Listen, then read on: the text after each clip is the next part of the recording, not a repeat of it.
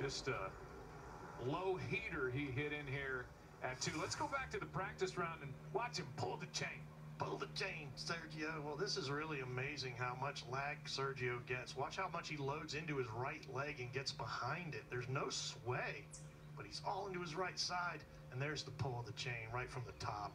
And then it looks like he's putting his right hand on his kneecap. And nobody drives it better than Sergio Garcia for distance and accuracy. And if there's any doubt that the club swings in an arc, it's every one of these swings we've seen from the top, Joe. Every single club head swings to the left in that arc, and the ball's headed right on down the target line.